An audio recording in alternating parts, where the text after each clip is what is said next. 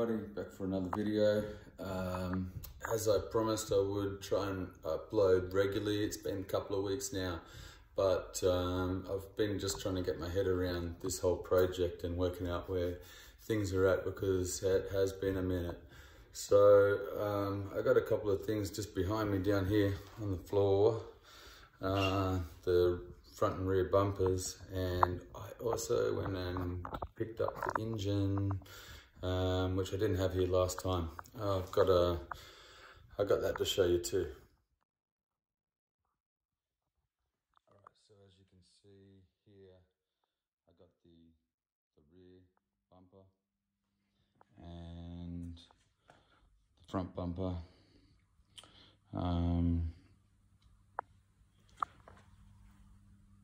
Obviously this one's the front one right here in front of me. So basically, I noticed that there's still some R&R work to do on this. You can see a couple of holes just gaping through there on the support, and they're probably going to need sandblasting and some repairs, but nothing too major. I put some some anti-corrosion rust spray on there yesterday, so hopefully that makes the bolts free up so I can rip this apart a bit easier. I also got over here the engine, which is now going to get a few more upgrades than what I originally anticipated. It's basically going to get a full overhaul, full rebuild. My engine builder talked me into that, which is probably the better way to go anyway. He wants to build a car and then find out that something's wrong short while down the track, or even on initial startup. So yeah, we're gonna basically rebuild the heads and basically do the bottom end, new rings, pistons, and it's not super expensive.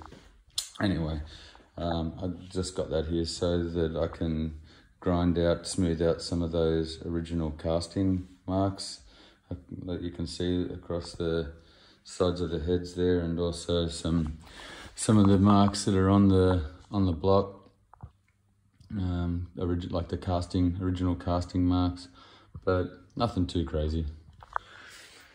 Yeah.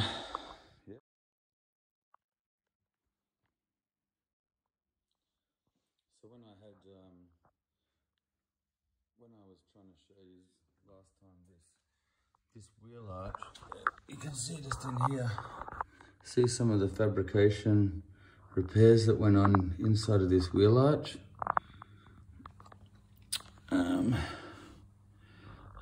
Those are the kind of things that I'll not.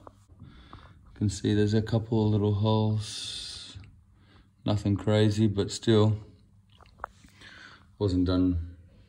Sorry, it's not focused. That's a bit better. Yeah, so it just wasn't finished nice. And I'm not sure. There's a couple of little imperfections that looks worse on camera, but obviously they've got to be fixed. And then there's a dent there. Can you see that dent there? And there's a bit of a dent there too, which that was an accident that I done. And now that I've got the roof pulled down, oops. Yeah, most of this stuff's all good to go. I want to see if I can get these front fenders, like the inners, if I can get them chromed out. But it's probably going to need to be file finished beforehand. I did when I was going through some of my stuff the other day. I found some stuff that had been that I had chromed up from some time ago, and that was one of the valve covers. I mean, this just needs a bit of a polish up, right? And the fan shroud, there's a couple of things that I had chromed when I was really hyper into this build, and then yeah, unfortunately lost a bit of interest, but anyway, it's all good. We're back there now, so need to press forward, move forward, and not dwell too much on what was and focus on what is. So anyway, I'm still trying to get things together, like working out basically what I need to still complete repairs on, and it's all packed up here, but I've got to get all that out as well. There's some parts that I don't know their location, so I'm probably best to find those things. One was this, the bumper bar overrider, the front bar overrider. It is actually in quite good condition. Doesn't look it there on the floor, but it really is. I mean, but we'll see how it comes up. I think it will probably need to be re-chromed.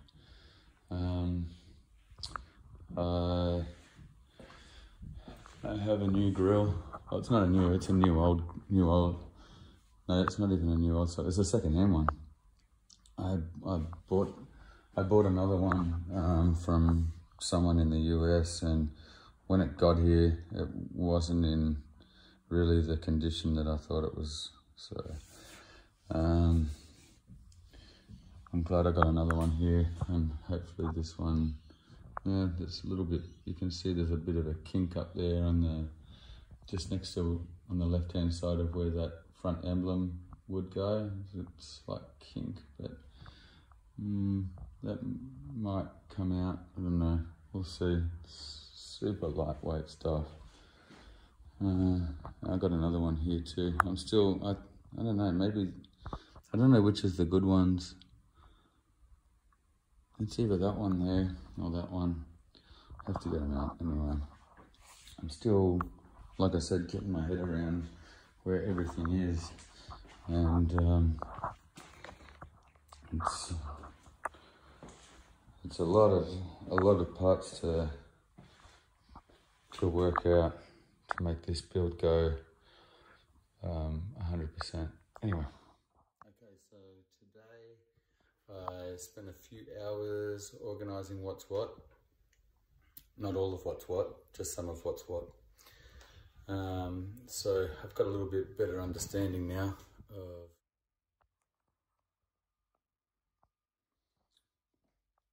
okay, so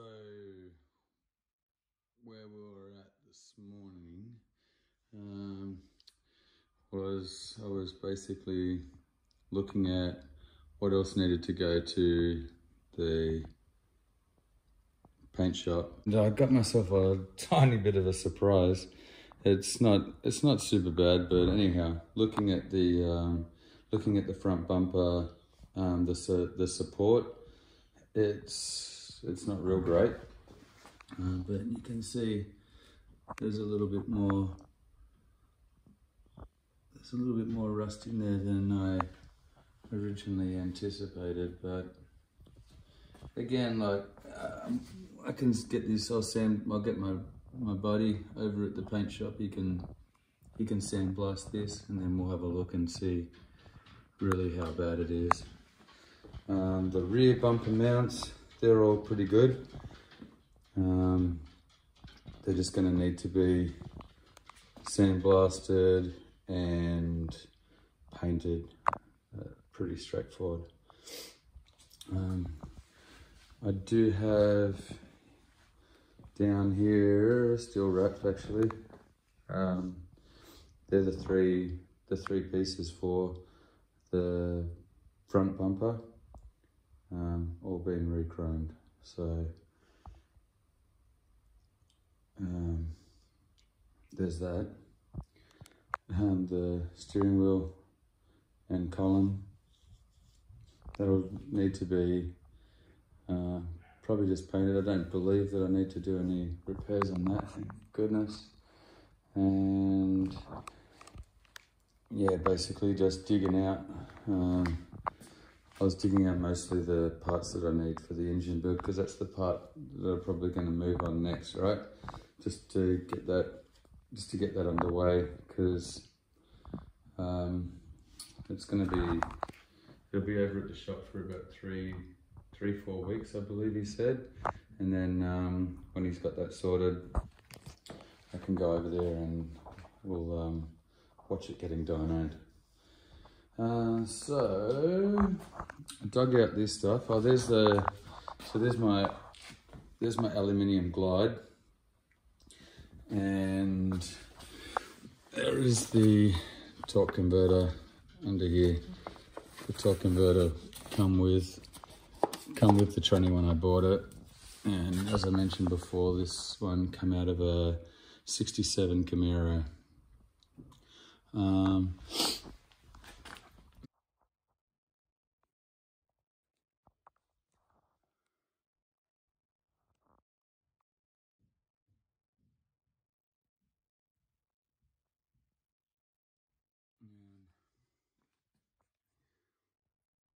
So I bought a new sump as well. It's a chrome sump.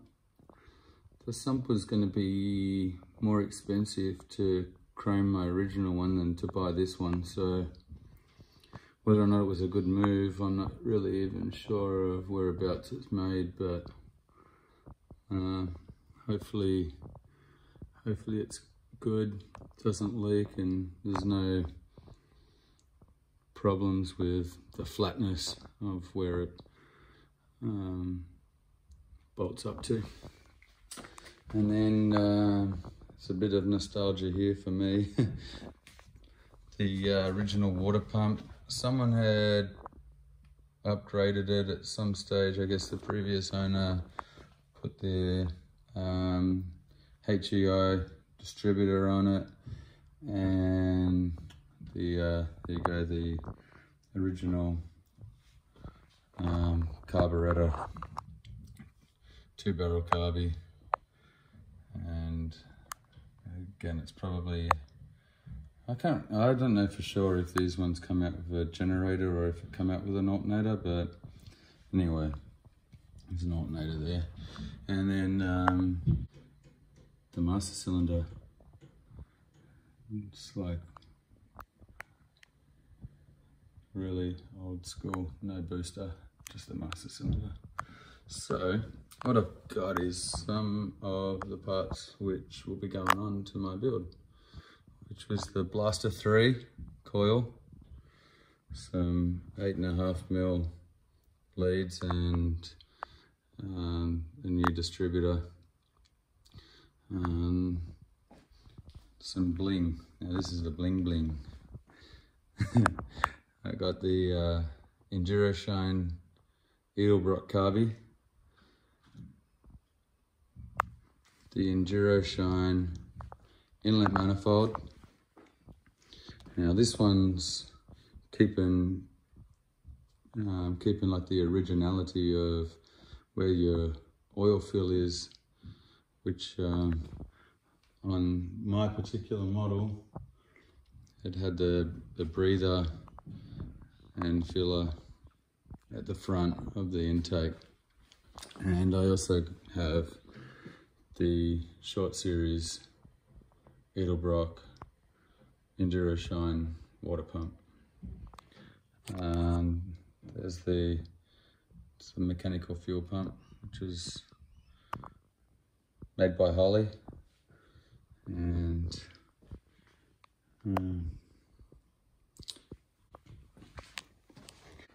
then the oil pump drive, ARP. Now,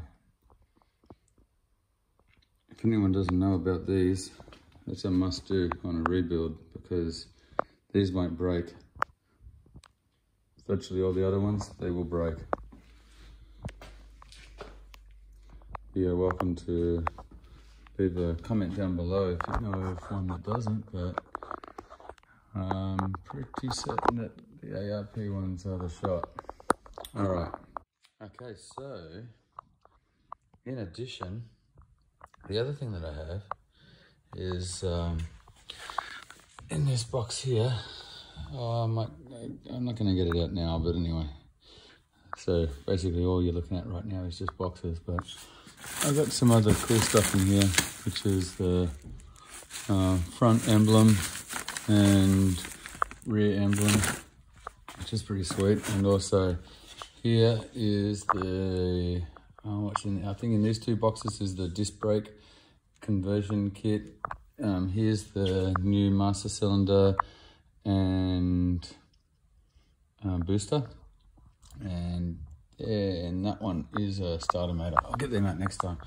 And the other thing, what I got here, which came in from the US about a week or maybe two ago, is all the stainless steel front end kit, or the bolt kit.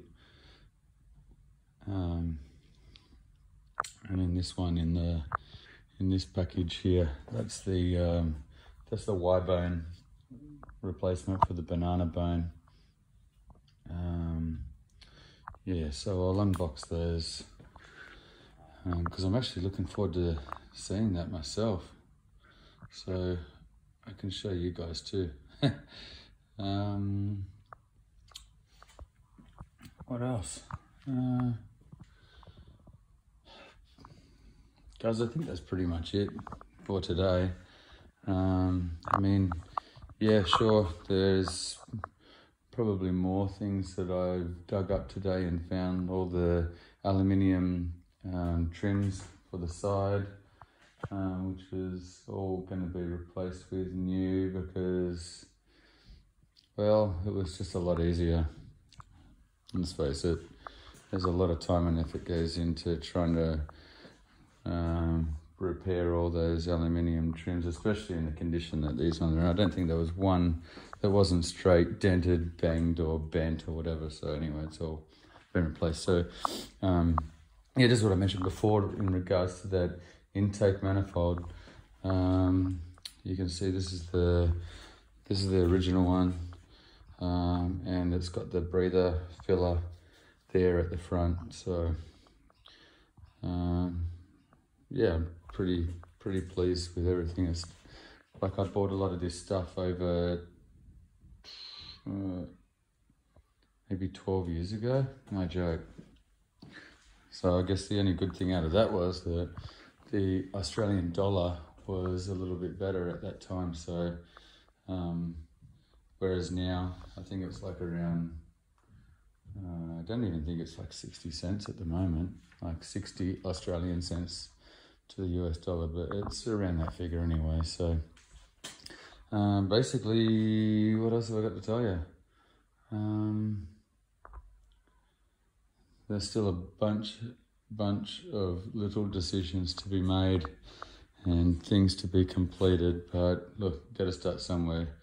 A lot of people may think it's pretty overwhelming to do a full rebuild on a car like this, a rotisserie rebuild. But